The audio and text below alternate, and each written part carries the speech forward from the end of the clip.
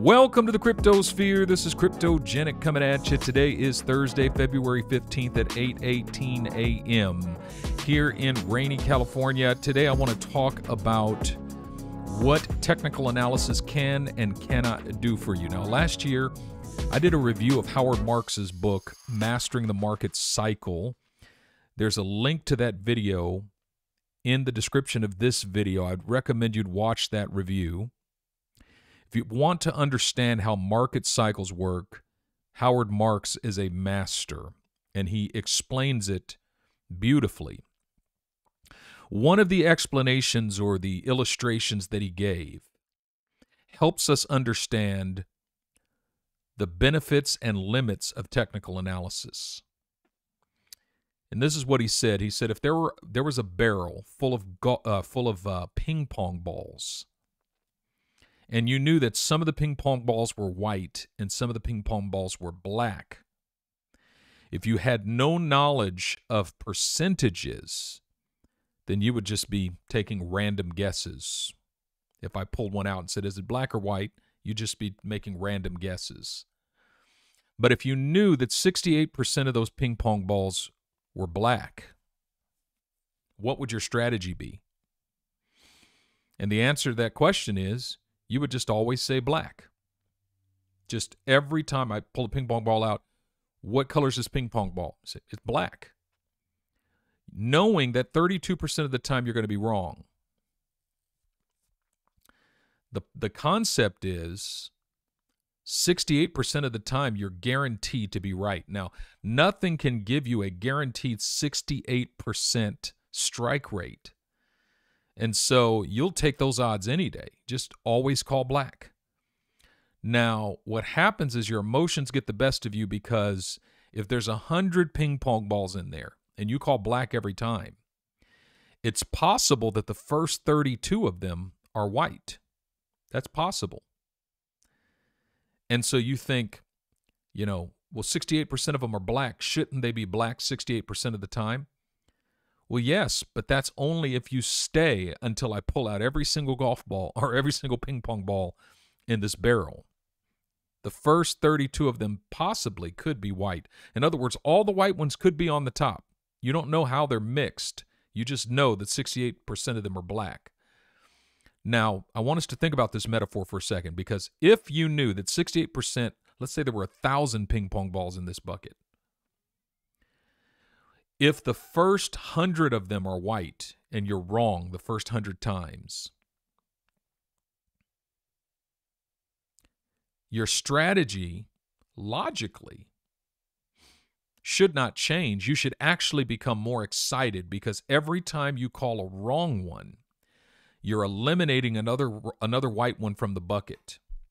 So if the first 32 of them or 320 of them are white, you should get more and more excited, because you're coming up on a streak in which now you know every single one of them is going to be black.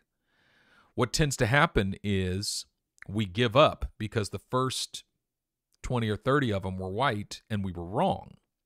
Now, how is this related to technical analysis? Let me explain. When we're looking at charts in technical analysis, for instance, let's use this Bitcoin chart to demonstrate what we're talking about. So, when we're looking at charts here in technical analysis, I'll start with this 4-hour chart. What is Bitcoin doing?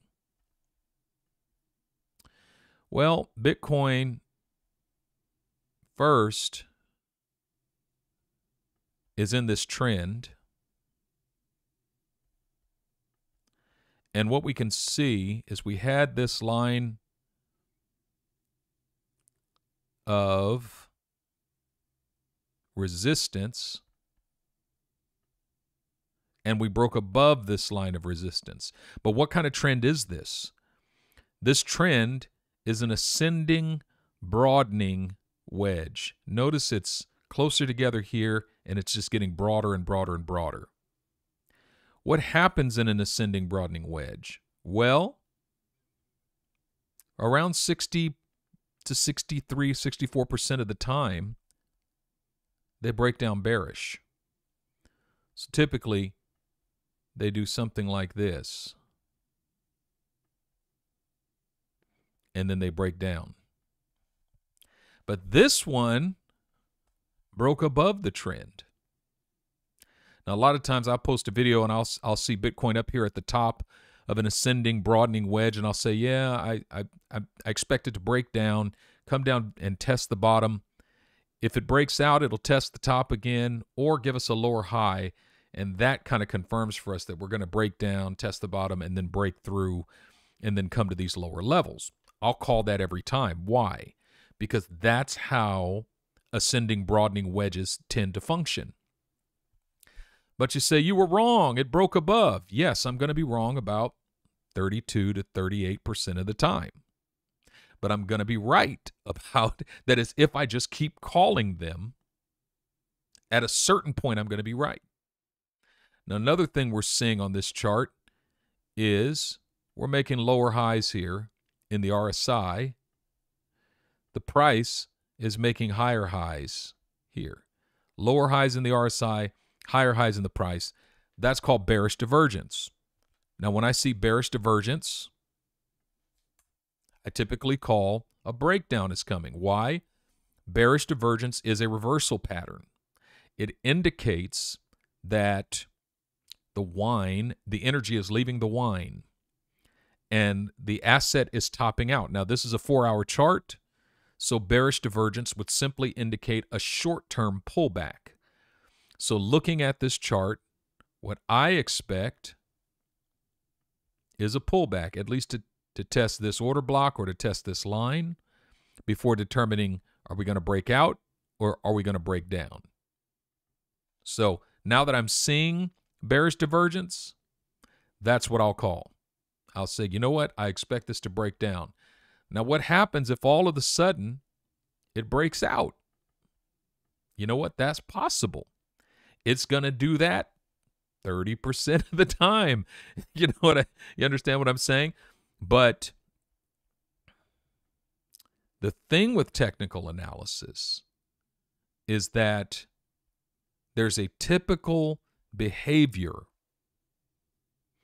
And when you identify the typical behavior, all you're identifying is probabilities within the chart. The problem is probabilities are not guarantees. And so sometimes an asset will behave in a way that defies the probabilities. It does something different. For instance, down here, we were in an ascending, broadening wedge. Well, not really ascending. It was just a broadening wedge. It was flat on the bottom, but broadening on top. Still a bearish pattern. It's supposed to break down from there. What did we do? We broke out, and then we took off. And now we're making another ascending, broadening wedge. So what do I think is going to happen? I think we're going to top out at some point. We're going to come down and test the bottom of the wedge, and then we're going to break bearish. Why? Because that's what ascending, broadening wedges do. Now, is that guaranteed? Absolutely not. It could break bullish above the top of here. What I'm saying is that there's a 60+% chance that we top out here and we come down and we test the bottom of this wedge, and we either break down or we take another swipe at the top before we come down and test the bottom of this wedge and break down. Those are the probabilities, and that is the benefit of technical analysis. Now, look at what's happening here on the weekly chart. We've simply got an ascending channel. What do ascending channels typically do? They typically break bearish. So, and typically, according to Elliott wave theory, they will break out. They'll go in a waves of 5. So, what we could see is a 5th wave here. Because basically what we've seen from here is 1, 2, 3. We could see 4, 5. and then a breakdown, which would be like maybe like an A, B, C correction, something like that. Possible. So I don't know exactly how that's going to work, but I think it's very probable that we get at least a breakdown to test the bottom of this channel before determining, are we breaking out again or are we breaking down? Right? So that's what technical analysis does for us. Technical analysis provides us with probabilities. It provides indicators that offer probabilities. Now, going back to this weekly chart, there's something else that's of interest here. And that's that we're seeing bearish divergence on the weekly chart. Notice this high here. And then we've got a lower high here. Now, of course, this hasn't turned over yet, so we don't know if that's the high. It can invalidate that thesis by breaking above and making a higher high before it stops. However, so far, we've already got a higher high in the price and a lower high in the RSI. That is called bearish divergence. Now, we're seeing bearish divergence on the weekly chart. Now, this is more of a macro chart. Bearish divergence on the weekly chart does not mean that there's an impending breakdown. Bearish divergence on the weekly chart could take weeks to months to play out, whereas bearish divergence on the 4-hour chart could take hours to days to play out. Bearish divergence on the daily chart could take days to weeks to play out. So the fact that I'm seeing this on the weekly chart doesn't mean that the breakdown is imminent. I mean, it could happen because we're hitting the top of, we could at least get a pullback to here as the RSI pulls back to the bottom of this line.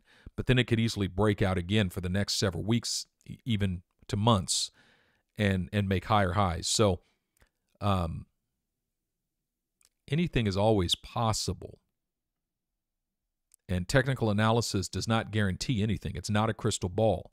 However, the opportunity to be able to look at a chart and say, here are the probabilities. And the probabilities here are in the 60 percentile. That is a compelling method for decreasing anxiety in the market. Because number one, I'm not anxious about the possibility that I'm wrong. There's always a possibility that I'm wrong. However, if I stay consistent in the market and I understand how these trends historically work, then eventually I'm going to be right. And I'm actually going to be right in the long term more consistently than I'm wrong.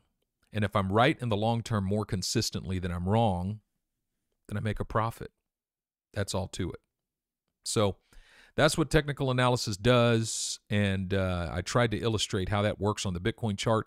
Hope it helped. If you got anything valuable out of this video, give me a like, subscribe to this channel. And remember, above all, number one, this is not financial advice. I'm not a financial advisor. Make it your aim to sleep in peace, wake in joy, walk in love. And with that being said, this is Cryptogenic, a.k.a. Bout the Bee, signing out.